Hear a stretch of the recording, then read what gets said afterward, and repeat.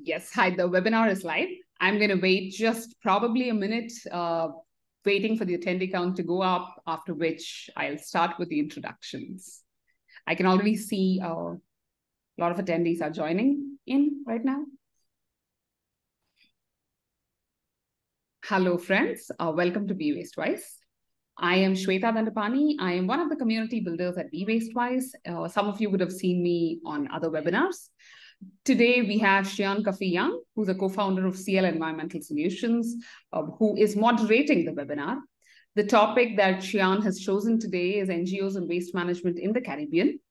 She is talking to Danny McCletchy. She's a co-founder of Carnicycle, Kalia Hall, Sustainability Manager of Esirom Foundation Limited, and Rosalind George, who's the director of Cashew Gardens Community Council. We're very excited for this webinar. I think it's a very interesting topic, and we also have an all-women panel, which is interesting in its own way. Just a reminder to everyone who's attending: if you have not seen Shian's webinars in the past, please head to the webinar section on our website, and you will find them there. You'll find she's moderated quite a few webinars for us in the past, all of which deal with the Caribbean. And all of our speakers will share their LinkedIn IDs or emails towards the end of the webinar. So if you want to get in touch with them, you will have a way of getting in touch with them. And please drop your questions in the Q&A section. We use chat for other conversations and to introduce ourselves. So over to you, Shian. Thank you so much. And hello and welcome everyone. Good morning, good evening, good night, wherever you are. Thank you so much for joining our conversation today. Today, we are going to be talking about NGOs in waste management. So yes, as Rita just indicated, please let us know from where your ears are coming from. And so we would love to see what countries, what cities are represented here in the conversation. I know you'll probably have a special place in your heart for the Caribbean region. And so we are so happy to have you on the call with us today. So I already see Mark says he is from the UK. So guys, you can use the chat and let us know from where you are from. It's always amazing to see. Greetings from Lagos, Nigeria. I actually was in, hi Charlotte, hi Renan, hi Ngozi. Nice to meet you all. I actually was in Abuja, Nigeria, a couple months ago in May. I've yet to come across to Lagos and Ngozi, so I'll do that soon. So we have Yvette from the Dominican Republic, Alina from Romania. So guys, you see where people are joining us from, right? All over the world. This is truly an international conversation. So as Rita said, I'm joined by my wonderful, some of my favorite people in Trinidad and Tobago and in the NGO space. We have Rosalind, who is from Trinidad. We have Danny McCletchy, who is also from Trinidad. And we have Kalia Hall, who is coming to us from Yard, as they say, from all the way from Jamaica. So guys, let us jump right into the conversation. So this question is for each of you. So I will start with you, Rosalind, first. So can you tell us I'm going to challenge you, right? So tell me in 30 seconds about what your organization does. And so my name is Rosalind George. I belong to an organization called Cashew Gardens Community Council. Cashew Gardens is a community-based organization, and we help the community manage waste from the household level. Because what we realize is if we have to get serious about upcycling, recycling, and composting, then the waste have to be sorted from the kitchen. Because when everything is mixed together and it's already contaminated, it's too late to do anything about it. It's too much work. So it's easier. So we focus a lot on community-based training. From the household level, we do a lot of work with children because we realize they're the ones who would enforce the change in the household, because after all, the future belongs to them. So this is what Cashew Gardens is. It's also a women-led organization, and we are operating out of Chaguanas, Trinidad and Tobago. 30 seconds. Thank you very much. Thank you very much, Rosalind. Kalia, your turn. Tell us a little bit more about the organization. Hello, everybody. Hi, morning, good evening, good night, wherever you are. My name is Kalia Hall. I'm from the Esiram Foundation in Jamaica. So we are a non-profit environmental organization, and I normally touch on our three pillars of work. So the first one is environmental conservation and protection. A project in that area is our Kingston Harbor Eco Restoration Initiative,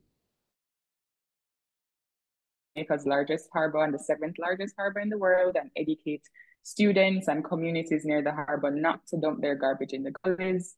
Our second pillar of work is sustainable consumption. So we have a Bring Your Own Things campaign in standard English, Bring Your Own Things, where we encourage Jamaicans to bring their own reusables when they go out to eat and drink to cut back on plastic consumption.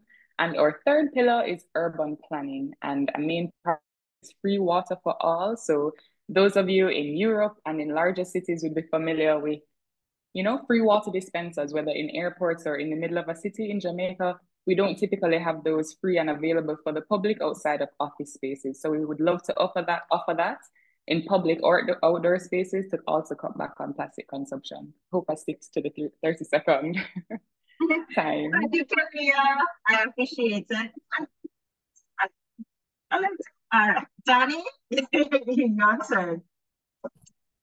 Hello, everyone. So excited to be here. Thank you, Sean and Tuta. My name is Dani McCletchy. I am the CEO and co-founder of Carnicycle.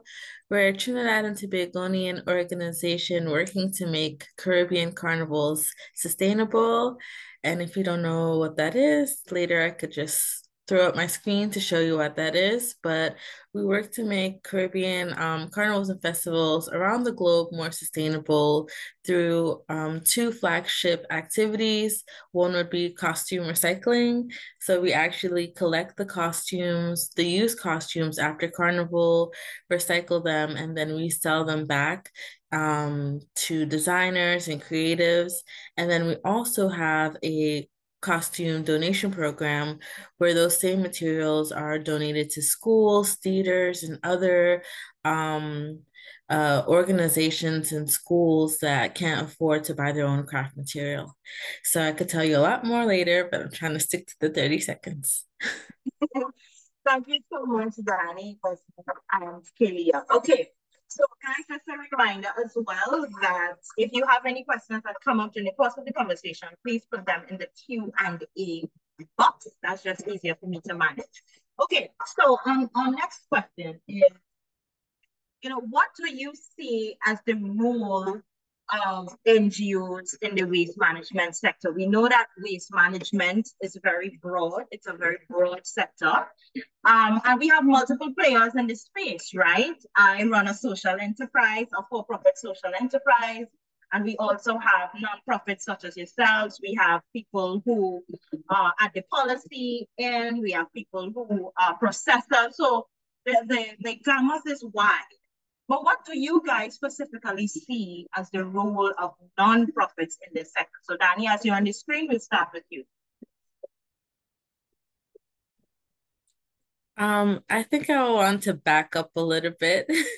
First, I want to kind of explain what I see as maybe the government's role in waste management, which would be to establish like the policies in the whole country would adhere to.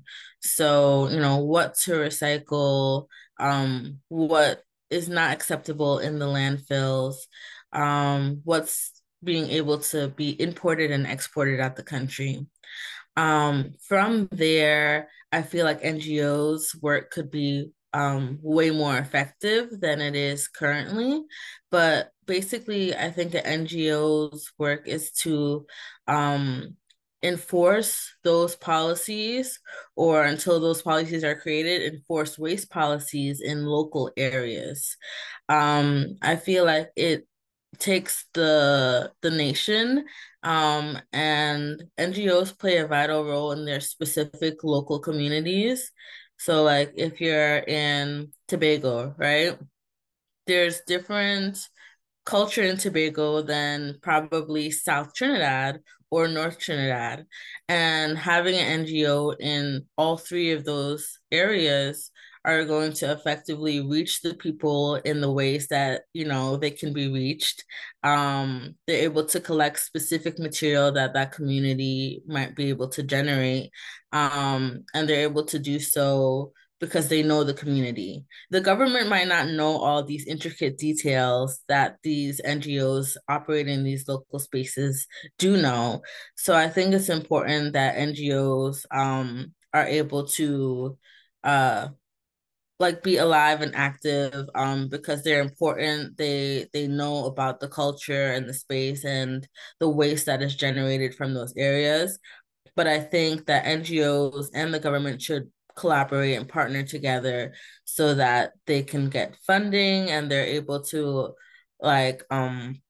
continue their efforts over the long time, because it still takes money to operate NGOs, and most NGOs don't have an arm where they're generating money to sustain their operations, which is something that that should happen. But NGOs are important because they know the ecosystem in which they're operating in.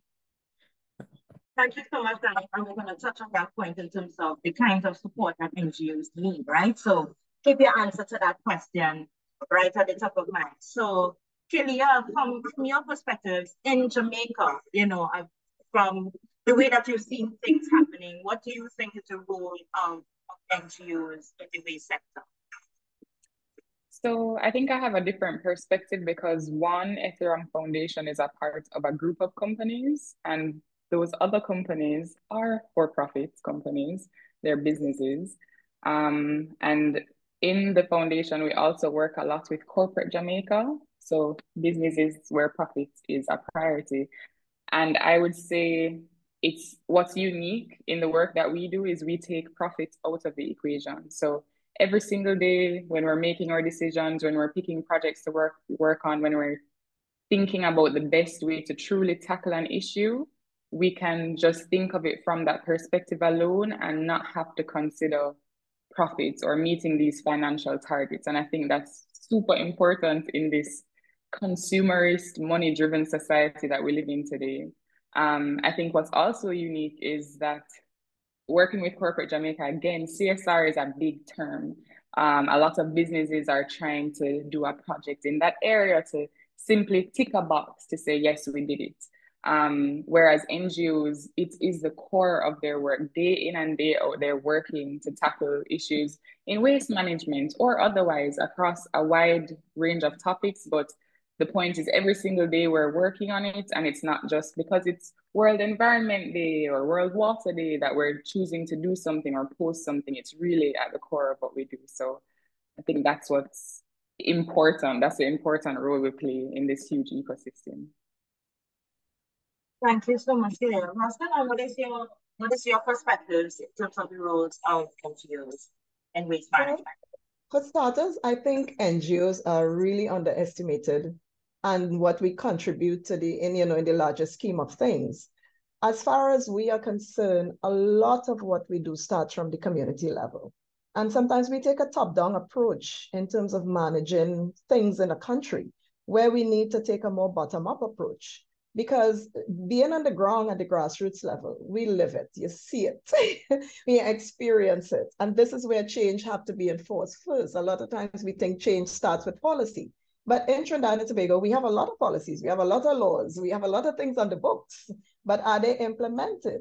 And this is where the challenge is. So I think the NGOs need to be given way more support to help enforce policy and to help actually do the work and get the change at this level. Sometimes we underestimate the amount of waste that is generated from an average community. We have started our program in 2016, and so far we have removed over 100 tons of plastic bottles from a community of 350 households. I mean, think of it. So at the grassroots level, at the NGO level, I think we need to band together.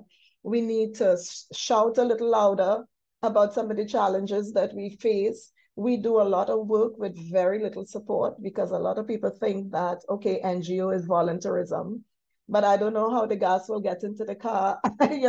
How would we actually get things done if we don't get financial support? So we need to do a lot more work to highlight exactly what is going on. And this is why, I appreciate something like this, where we have the webinar and we could just keep talking and hope that eventually someday somebody would listen and understand our worth and our importance in the larger scheme of things. Maybe one day, Rosalind, I'll have a separate thing just for NGOs, right?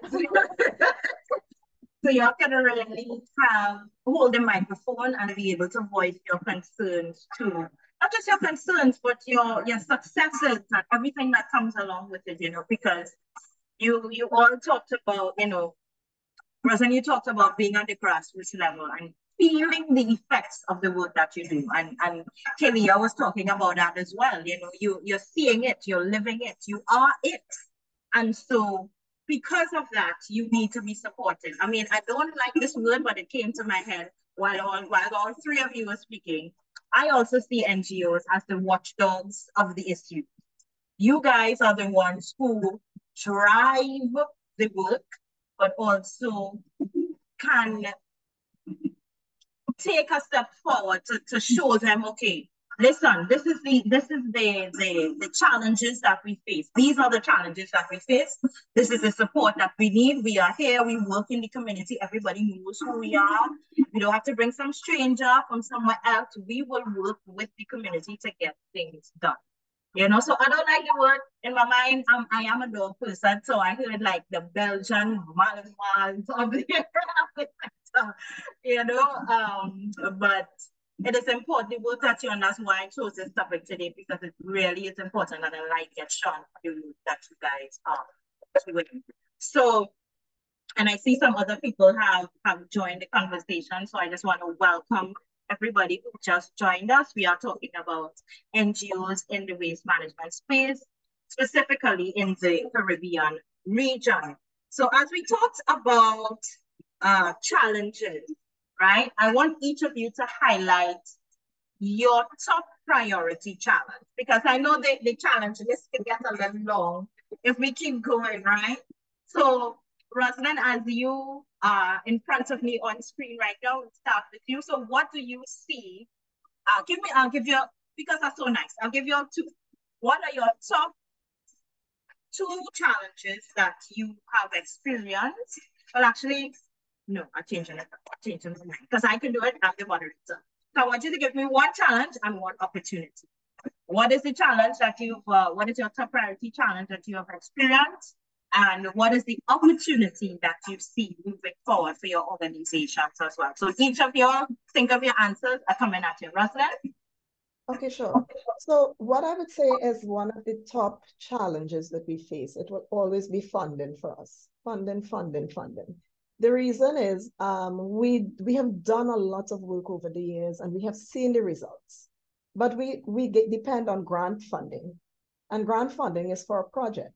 Now, there isn't any opportunity at the moment to sustain what we do. There isn't any price put on plastic bottles, glass bottles, all of the things we collect, and just make sure that it is removed from the community and deposited in an environmentally sustainable way.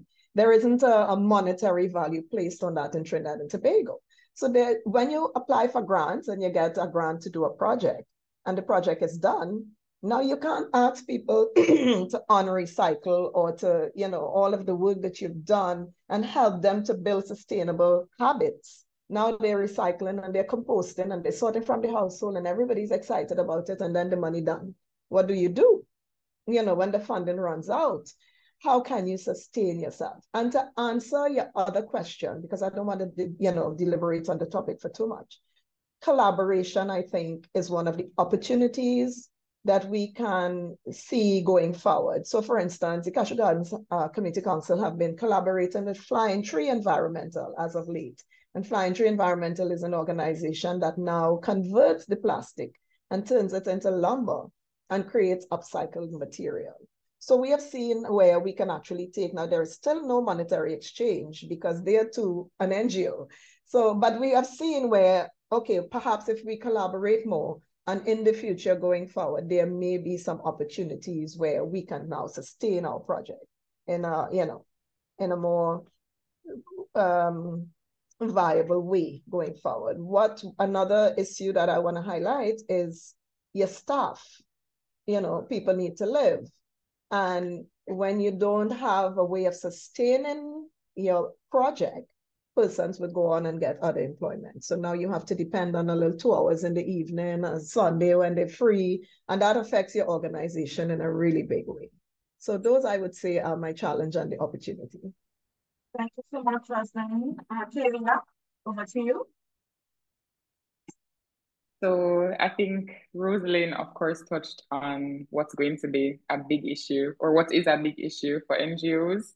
So you took the words right out of my mouth in terms of funding. That's, I said it the other day to someone, you know, if we just had more funding, we could do so much more. And that's what holds us back in a lot of areas. But I'll touch on something else since you spoke on that.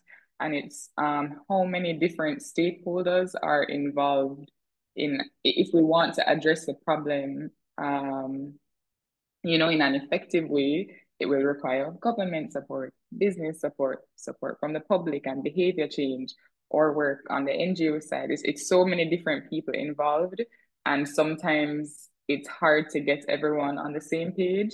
So, for example, let's talk about the plastic problem, you know, or project, the Kingston Harbor Eco Restoration Initiative, KERI for short. An issue we have in Jamaica and maybe in Trinidad as well and other Caribbean islands is the dumping of garbage in our gullies. So either because of maybe lack of waste collection, you know, lack of access to those communities from the waste management agencies in countries, or just bad habits. Jamaicans litter. To this day, people will be driving and you see them throw a bottle out their window. So that's also at the core of it. But our gullies get filled with garbage, and then when the rain falls, all the garbage washes out into the harbor, into our oceans, and that's a really big problem. So you know, we started a project to clean up the garbage, but we know that's tackling the problem downstream. So we're like, you know, how do we go further upstream? Let's educate these communities. So we have an educational program where we teach them to use reusables and, you know, how long plastic takes to degrade, all the basic information. But even when they have that information, it's hard in the society that we live in today, where plastic is everywhere and in everything, to avoid it completely. I, as someone, for example, who I'm trying to reduce my plastic consumption as much as possible, still find myself having to purchase items that I don't want to purchase just because there isn't an alternative right now. So there's only so much we can do.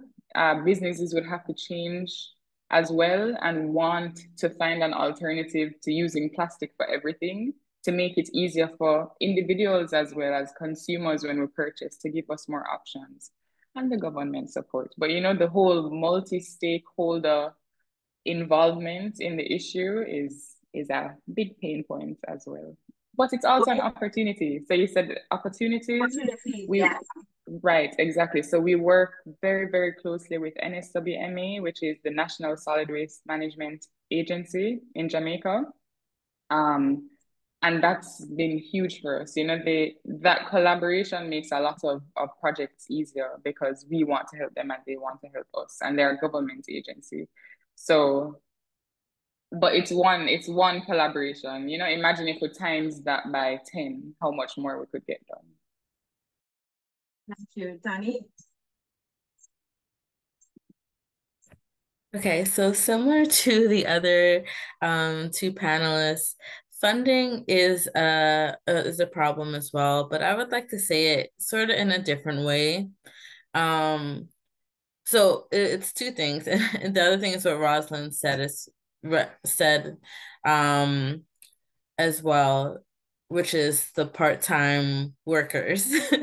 So in terms of funding, again, Carnival operates in the model where we're not trying to rely solely on funding.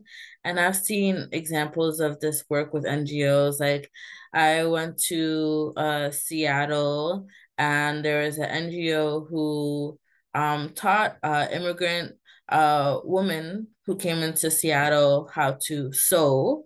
They did like a 4-week sewing class, and they were able to get used textiles from big companies and corporations and then make upcycled items using the woman's skills. And then those upcycled creations were sold. And then they also sold tours of the facility in which the whole construction is going down. So effectively, they were getting funding from these companies. They were getting product to make things from the company, but they were also selling and trying to create a way to sustain themselves. And I feel like in the sustainability space, we should still be sustainable, operation wise. And so I think funding is an issue. For Carnicycle specifically, we make money in two ways. We collect and recycle the carnival costumes. And throughout the year, we sell that. So let's say Trinidad Carnival is in February, we will collect like 5,000 to 6,000 costumes. That's the most we've ever collected so far in one carnival. And then throughout the year, we're inventorying and sorting costumes. We also get unsold costumes from mass bands. So mass bands participate in our program as well. And then we have a year-round donation bin. So throughout the year, people are cleaning out their homes and they could come and drop off their costumes. And so throughout the year, we have work actually, not just after carnival time, but selling costumes has been a way to help sustain ourselves, to then also donate to the theater groups, the schools, people who are doing pageant shows. We've donated to them because that's part of their craft. But then also we offer consulting services as well. So capitalizing on the knowledge that we have within the organization, to consult with designers and mass bands on how to make the costumes more sustainable from the start. So I feel like funding is an issue, but for us, it's a little bit different because we try to offset the funding with some entrepreneurial activities. I think where funding would help us, though, is to scale our operations. But that's a two-part problem because in order to scale the operations, we need to have full-time employees, which we do not have. I myself am not full-time. My co-founder is not full-time. The other three people are all part-time. And as Rosalind mentioned, when you have people who are not like 100% in an NGO, it's hard to take it from like great to like super amazing. You need full-time staff to effectively run a really great NGO, and then funding injected into that would really blow it up. So it's a two-part thing. I can't be full-time because it's not making enough money for me to leave my job, nor anyone else. So it's like those are the two problems that we have, and they go hand in hand. So if we got an injection of funding to be able to scale our operations, and scale how we were able to like promote the services that would make us sustainable, that would help us donate more, it would help us sell more, and then it would help us convert, not even me, but just our part-time staff into full-time staff. And then they could be running the operations and I could be helping coordinate. So those are the two issues I find. I see. Okay, and then you still have to tell me what the opportunity. So what do you see as the opportunity in the midst of all of that happening? What do you see? Sorry. So yeah. So well, definitely again, an injection of funding, and then secondly, even more collaboration. As Rosalind also mentioned, we have partnered with Flying Tree, but we've tried to make it a model again where we would like to see for ourselves. So Flying Tree helps us collect the costumes during the carnival season. So we actually pay them to set up collection bins throughout all of Port of Spain at our partner locations. Like we partner with Hyatt, and the Hilton and local restaurants and local mass bands. And we all put recycling bins all over the main city of Port of Spain, and Flying Tree will do that work. And we pay them, but obviously a subsidized fee to pay to set up, collect, and then transport the costumes to our warehouse. And the opportunity, that's just one end of, that's just the beginning of our collection phase. So there's opportunity throughout the entirety of our collection phase for more collaboration. Okay, great. So the two things that stood out were funding in terms of challenges. Kalia talked about essentially stakeholder management, and the fact that there are so many multiple players involved. We talked about staffing, and that being a double-edged sword with the funding, because the funding helps you get the full-time staff, and so you need that to be able to drive and to grow and to scale and to do more work.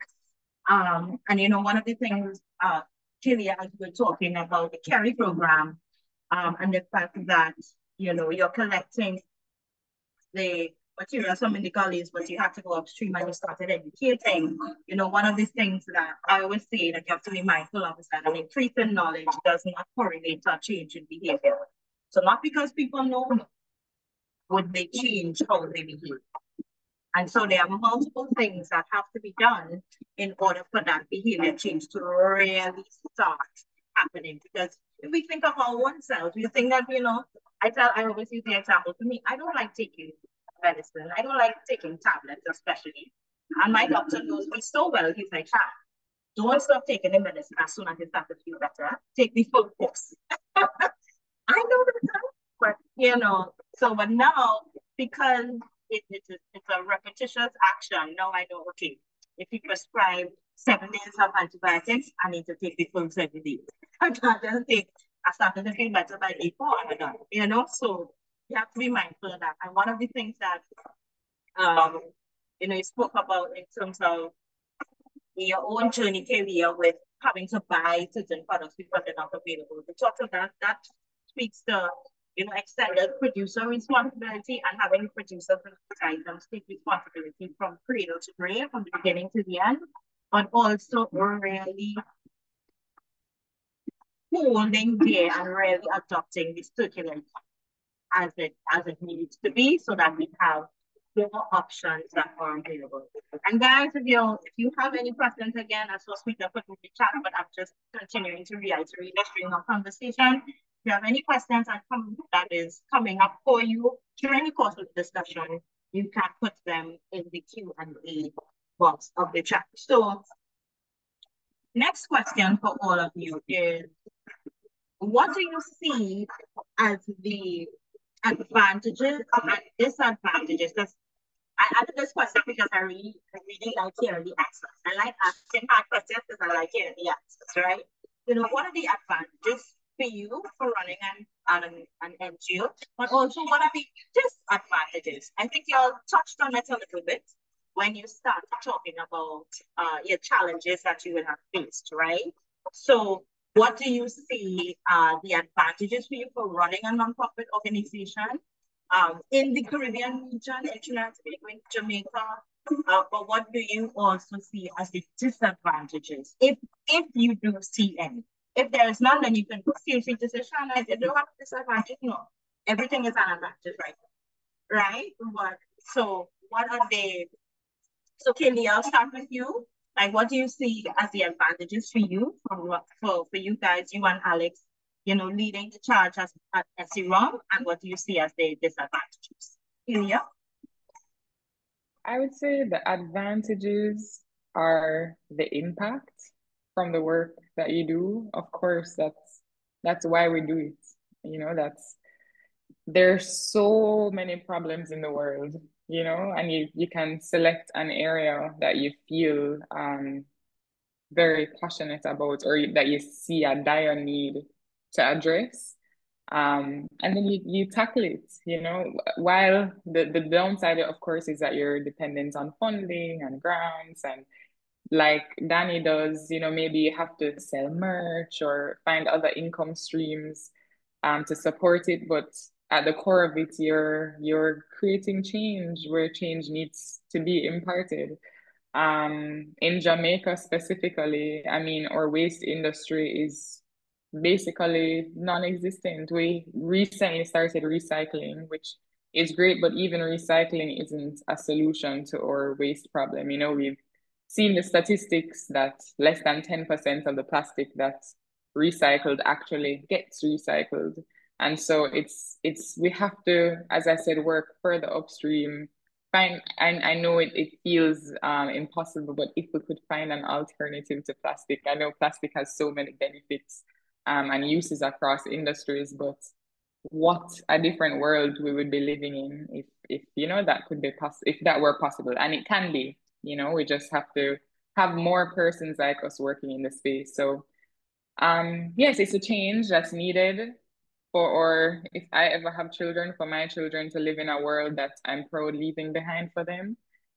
And also giving and treating the earth the way, you know, she treats us, because we get so much from the earth. We exploit it for so many resources, not realizing what it does in return for us. So it's the work. And specifically in the Caribbean, in Jamaica, for example, we feel like a big fish in, you know, small seas. Our messages get heard very easily because Jamaica is so small, and you know, people talk, the message spreads. People say, "Oh, we saw that campaign. We've you know changed this behavior. Now we carry this with us in terms of like their reusables." And so it's very heartwarming to see a simple social media post have such a great impact because the community is so small. So I'd say that's the advantage being in Jamaica and the Caribbean at large. Okay, great. So I was going to ask you, Kalia, as you have, so what happened to the Not Dirty of Jamaica campaign? That was just a short-lived campaign it still doesn't happen right now. It's no longer. Tell me, what's going on with that? Because when I saw that, I was like, and then I stopped hearing about it. So No Dirty of Jamaica is a campaign that was started by the Jamaica Environment Trust. So it's JET. It's another NGO. Right. To encourage Jamaicans not to litter and treat their, you know, improve environmental stewardship. In terms of what's happening with it, I can't tell you because I am not working on the campaign, but I mean, we still see little signs about Kingston, small signs, No Dirty of Jamaica, but I'm not sure about the status of that. Okay, that is more. I do love, and I am an advocate for us incorporating our culture into our campaign. It really is important because we want to build connection. If people become connected to an issue, then you would see them changing their actions around that particular issue. And so if we feel connected to it because that is strongly who we are as Jamaican people, or it is strongly who we are as Trini or Bayesian or, you know, Haitian or, you know, people from the Dominican Republic, then it all goes well because people can feel a connection to it because it is a part of there, you know. So I just thought let me just ask a random question. So Roslyn, thank you, Kalia. So Roslyn, what do you see as the advantages and disadvantages of running an NGO in the Caribbean? Well, you know, like Kalia said, it brings about a sense of national pride. I may never be able to join the army. I may never be a police officer. I mightn't be a nurse. You know, you can't do those big things, but you can do small things in your own space to make changes and to feel proud about your country and what you are actually contributing while you're here on this earth. And so this is the pride that I feel being part of the NGO and specifically in the work that we do, because this is not just a Trinidad and Tobago problem. It's a worldwide issue. And everybody have to do their part in their own space to help address the issue of waste management. So I really feel good when I see the recycle bins full to overflowing. Some people see that as a problem. Some people say, come and you remove this bin because it overflowed. I see that as, yay, we got the message across, you know? So you feel good about what you're doing in this particular space.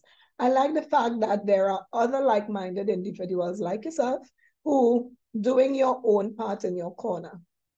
And so when we go to workshops here in Trinidad, you get to discover every time a new one pop up, you know, doing something different. Who would have ever thought about carnival? You know, you jump up and you use the costume and you throw it away, and next year you go and you buy a new one.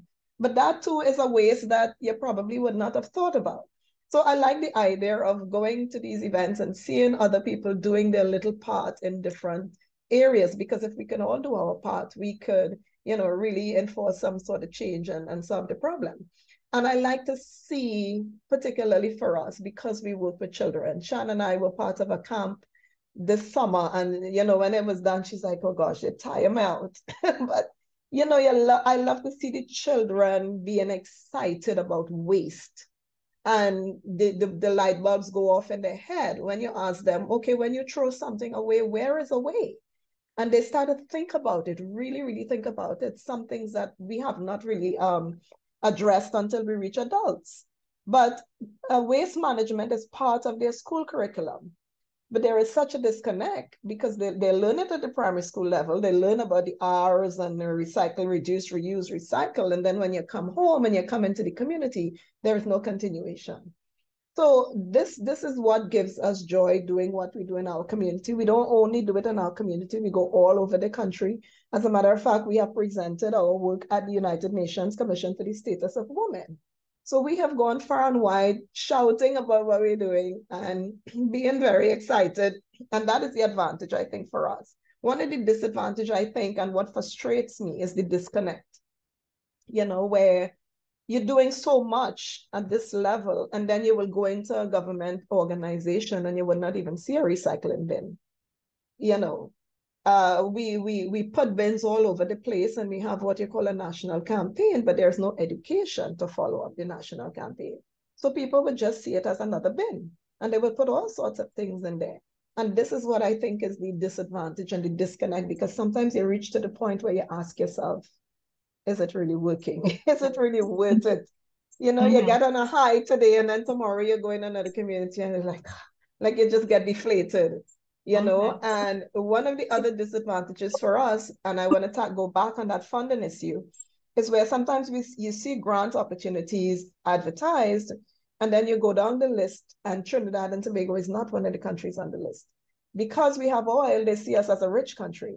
And they think that we have all the I's dotted and all the T's crossed. But that is not the case. There is money, but not necessarily to do the work that we do, right? And there are organizations that offer in this funding, but when they, you know, the larger scheme of things, we don't qualify. So that is one of the disadvantages, I think, being from an oil-rich country and not being able to access real funding to do the work that we do. Two things. One, the opportunity to, we went to Panama recently and met the head of the organization, His Excellency Monsoon. And I told him that quote from Annie Leonard that said there's no such thing as a waste. When you throw something away, it must end up somewhere. And he was like, say it again. You know, because I'm like, it's very true. People think it's an out of sight, out of mind sort of thing. It's just going to disappear. But guys, we now actually have questions rolling in. So I'm going to be splitting questions among you all, and also monitoring the time. Right, Danny? So I'm going to ask you a very different question, okay? So the question for you is from Hannah. And guys, I'm just choosing questions at random, so don't worry. I'm going to try to get them on as much as I can. So Hannah asks, there are lots of NGOs across the Caribbean working on very similar projects. Do you think there is enough collaboration between NGOs in different countries? And that's why in this conversation, I always try to have multiple organizations. We're supposed to have another organization from Grenada, but you guys know Hurricane Beryl passed, and it was completely devastating to the island of Grenada. So they are not able to join us on the call today. So our question is, do you think there's enough collaboration between NGOs in different countries? Is there a need for more Caribbean-wide collaboration? So Danny, I'll ask you that. From my lens, we have tried to do that. and I'll go into it. But to overall answer your question, I don't feel there's enough happening that I'm aware of, but we have tried to be the change we want to see. So we know, as I told you before, just in different communities of Trinidad and Tobago, there's different cultures and different habits and just different ways of living just within a country. So let's just say we tried to go and do costume recycling in Barbados or Jamaica. That's completely different than how Carnival is ran in Trinidad and Tobago. So we've actually facilitated costume recycling in both those countries, and Miami in the USA, but we collaborated with local NGOs to do that because they know Jamaica and Barbados and Miami better than I do. So actually for Jamaica, we did it in 2019 and we partnered with Jet, which Kalia just mentioned, because they also did a Nadatia Carnival campaign. And so we partnered with them to be part of that campaign.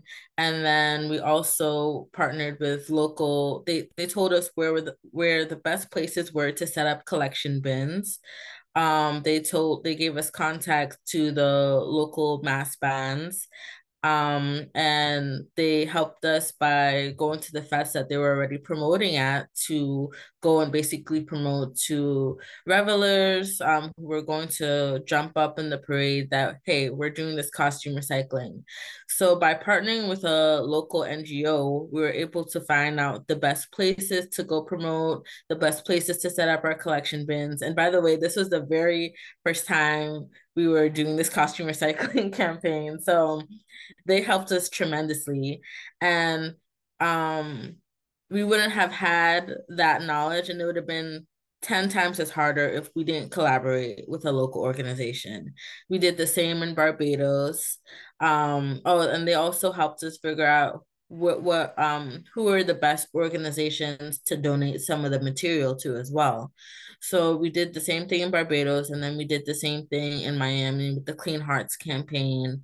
And yeah, they just knew the best places to set up, the best events to go to, and it took off a lot of legwork from some organization coming from a different country to do their work, or to promote their initiative through that collaboration. It took off like 90% of the work just through collaborating, versus trying to find all the answers on your own when someone has that knowledge. And it would be the local environmental NGO that has that knowledge.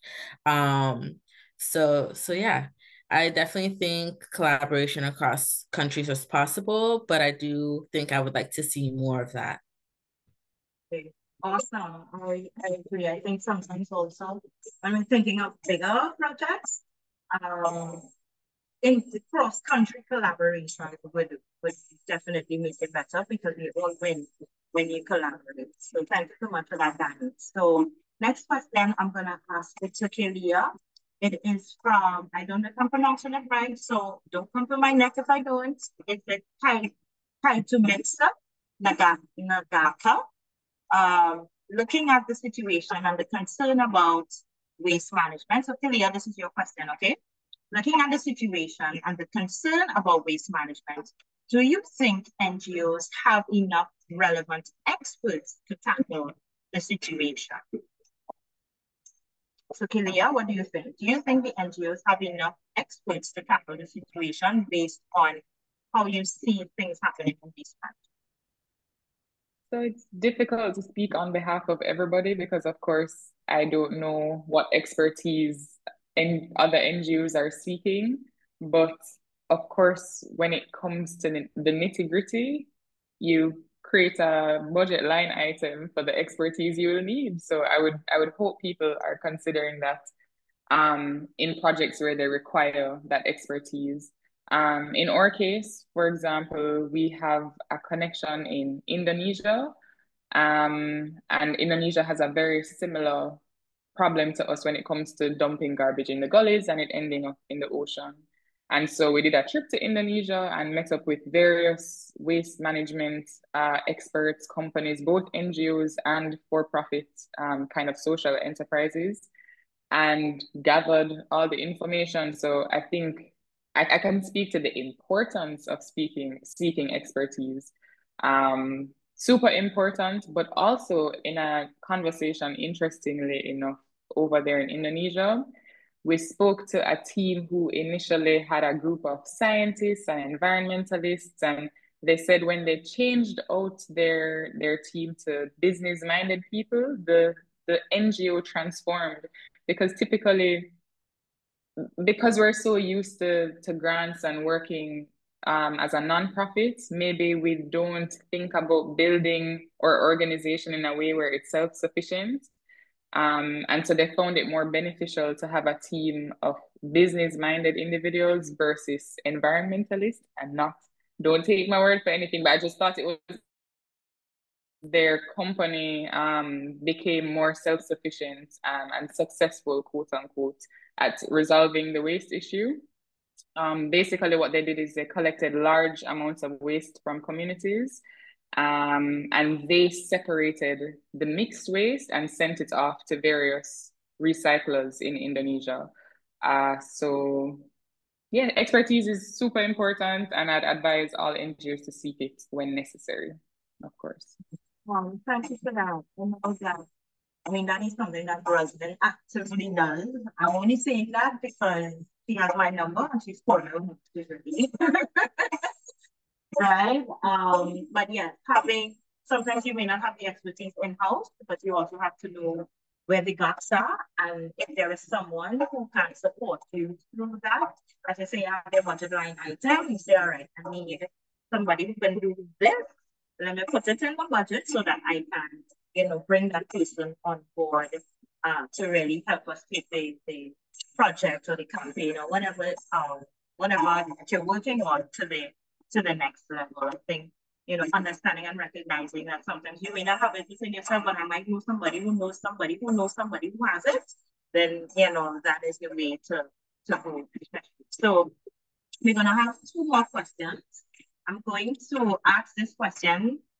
For Phil, someone asked a question anonymously, which I answered in the Q&A box. They asked about, is there one organization or an industry body specifically for plastics in the Caribbean?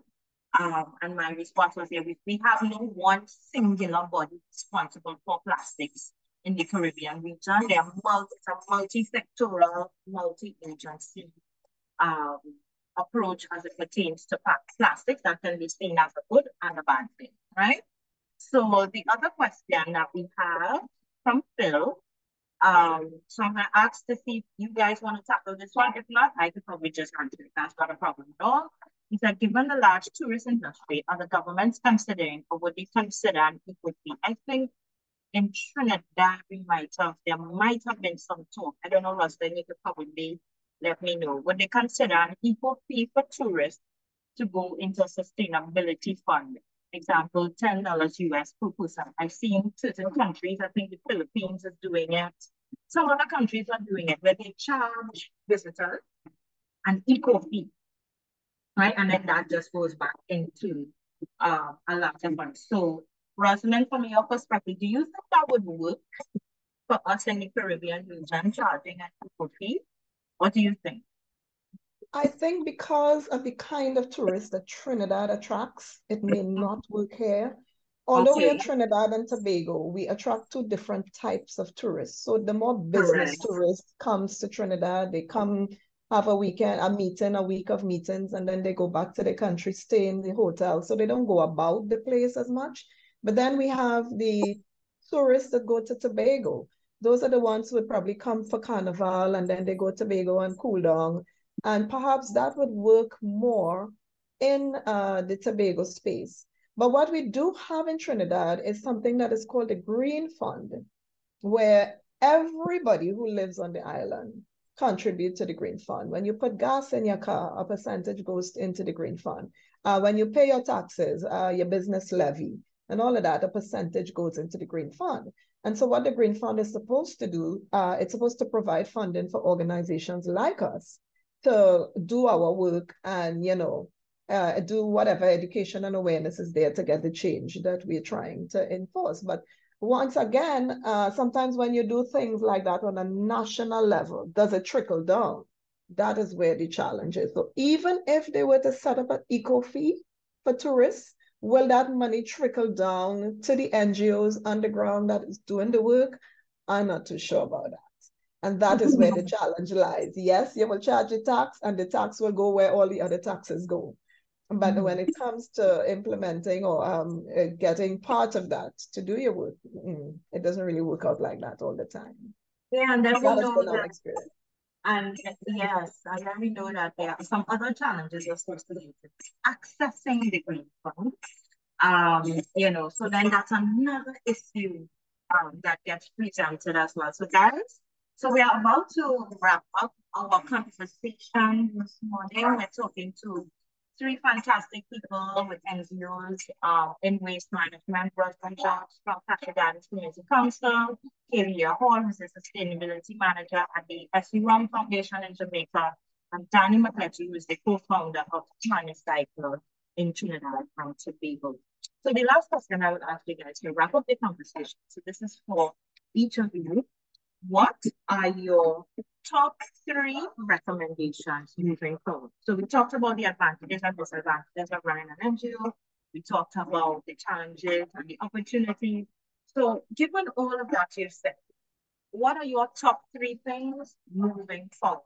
What do you want our participants to take with them from based on your organization and to carry forward? Go ahead, Rosalind, you could start with.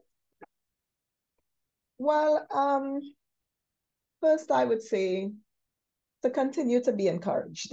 It might seem stressful, it might seem difficult at times, but like Kalia said earlier on, the passion is from within. So it's not something that you could just put on and take off when times get tough. So we have to encourage ourselves and hope that things will get better. That's one. The second one, I would say, is more collaboration. It came out in the conversation that we need to work together locally and throughout the Caribbean region. Yeah, we need to have a lot more dialogue between ourselves, and this is a good start. And perhaps the third thing would be to shout a little louder, because we can't continue to be frustrated and feeling like you're swimming upstream all of the time. We need to have a louder voice and enforce the change that we want the government and other stakeholders to make as far as our work is concerned. So that's my top 3. Thanks, Rosalind. Danny, what are your top 3? I would say the first one would be don't be afraid to think outside the box.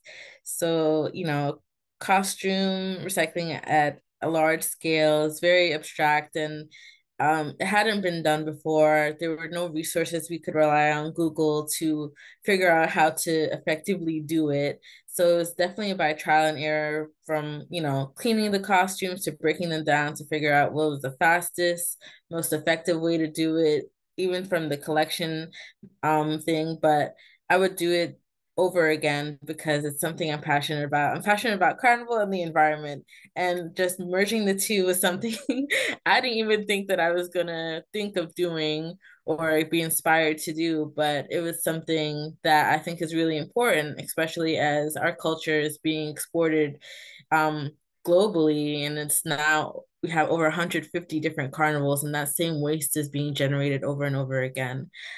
So definitely don't be afraid to step outside the box. Secondly, use your resources, whether that be your own knowledge, like, outside of Carnicycle, I'm an environmental professional, so I have that coming with me. But not only do I have the knowledge I gained from experience or school, but I have resources. I have a network. I have Shan, who has invited me to this webinar to spread my message. I have a big network in Trinidad and Tobago of other NGOs. Me and Roslyn this is our second call together. And I think, you can't do this journey alone. So definitely like reinforcing what Roslyn said on collaboration, but through, using your network when you are having a barrier that's like hard to overcome, you're actually better off asking for help than trying to figure it out all on your own. So definitely don't be afraid to step outside the box, use your resources, and then don't be afraid to make mistakes, because things are just not always going to be going smoothly. The first, the first two, three carnivals, we collected like 23 costumes, and then like, 60 something the next one. And we kept learning what we did wrong to now where we collect 5,000 costumes. But if we gave up at like 60 something costumes because we're like, nobody's buying into the program, we would never get to the point where we're not collecting 6,000 costumes. And that happens from an iterative process of making mistakes and learning and continuing the journey. So those are my 3 recommendations. Yes, I'll keep it brief because I see it's 9:01. First of all, I was just soaking up that advice. There are things that I needed to hear. So thank you, Rosalind and Danny. Very nice to be on a call and be able to relate. I haven't been in a situation like this for some time, so I really needed it. From my perspective, I was thinking more from, say, a business perspective. If there's anyone on the call who has a business and is in a position to make that kind of decision, that if you do have money for CSR, for example, in Jamaica, I think a lot of businesses do a beach cleanup, and it's just once a year. And they could have taken that money and put it towards something else that would have been a lot more meaningful and impactful. Maybe put it through an organization that's already doing work to ensure that there's impact there in an existing program. So that's one thing from the business perspective. In terms of NGOs, a lesson we've learned, my team has learned in terms of maximizing our impact is working further upstream. I've said it maybe 2 more times on this call, but for example, right now we're thinking about building a structure over the gullies to beautify the area, but also prevent people from putting anything in the gullies. And that would make life a lot easier for people downstream who are trying to clean up the garbage. And lastly, as individuals, whether you're in an NGO, business, government, not just a person in your day-to-day life, I always tell people I think reusable adaptation is one of the biggest things we can do. We purchase food and drink. Some people every single day, if you buy lunch from home, maybe not so much, but it seems so small. And people think, just taking a water bottle or a fork, like what change is that really going to make? But if we all did a lot of these things, a lot would change. So I have my water bottle here. I know many of you on the call have your water bottle as well. I have my reusable utensil set in my bag. Yes. Something really, really small, but every single day you're, choosing option A instead of B, it makes a big difference. You see, I think there are other people in this whole series who have a simpler brain like me. I want to tell you, if any day you forget, just give yourself a little grace. There's always tomorrow. Okay? Thank you. Yeah, right. You're most welcome. So guys, I want to say a huge thank you to you all for firstly being here with me today. I really appreciate you taking the time. I'm very, very selective when I choose who I want to be on my webinars, and I'm so happy that I chose all of you. I also wanted to use this opportunity for you guys to get to know each other a little bit better. So Hannah, that question about collaboration can also happen across your country. Because if there is a lesson, because Rosalind started off in plastic, she's branching off into composting and doing all of the other wonderful things that her organization is doing.